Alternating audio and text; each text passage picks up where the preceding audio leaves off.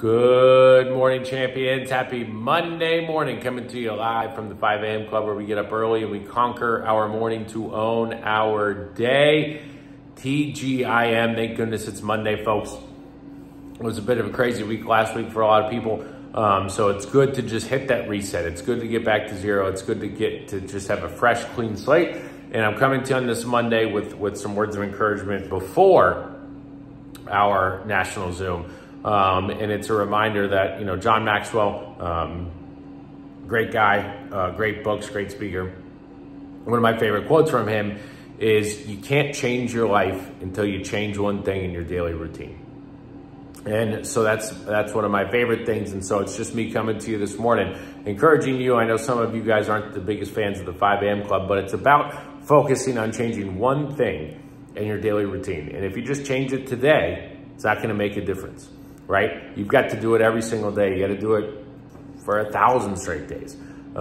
Shoot, 1,000 days isn't even 3 years. But you've got to make a change to your daily routine, in a positive change, right? Whether it's, you know, mind, body, spirit. You've got to change something to take care of your body better. You got to change something in your daily routine for your mind. You got to change something in your daily routine for your spirit. And when it comes to work, changing things in your daily routine and your activities and all that stuff. And when you do those things and you get 1% better and you push forward for that, it has exponentially greater impacts on your life and everything that you do. So that's my big encouragement to you this morning as you're getting up is, hey, it's a Monday.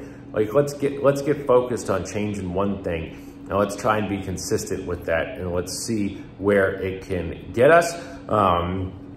It's the start of Q4 for SLS folks. So 3 quarters of the year's gone, last quarter left, so much to accomplish, so many goals. You know, 1, getting to Orlando, 2, getting to convention, 3, getting to President's Club at convention, and then 4, for the top 30, getting an ultimate challenge.